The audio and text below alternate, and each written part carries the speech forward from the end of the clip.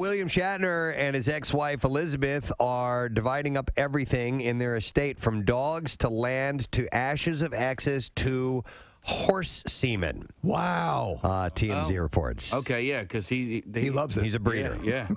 He loves He puts it in his cereal. Love horse semen. I tell you, I love it in my cereal. It's so thick and creamy. Wow. There's just something about waking up to horse jizz. Oh, my gosh. Elizabeth. Spock, what's this in your coffee cup? Elizabeth gets 2 horses. William gets all the dogs, 2 horses, and all of the horse semen. He gets who gets the jig-jill? He gets all of the horse semen and equipment, the horse semen equipment. He gets all the dogs? He gets all the dogs, yeah. That seems unfair. Semen.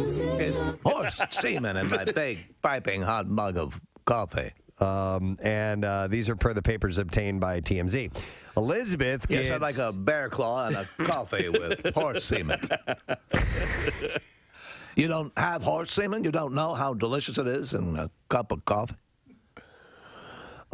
So Elizabeth, gets a Malibu and a Versailles, Kentucky home. By the way, in Kentucky, it's pronounced Versailles, not Versailles. Plus her family farm in Indiana, while he gets a ranch and their Studio City home. But I got the semen, correct? He gets all the semen. Their agreement also spelled out animal visitation rights because they don't have children. So Preston, you know what I love to do? I love to drink horse semen through a crazy straw. Crazy straw. Through a crazy straw. It looks wild. Yeah, I can imagine. Wow.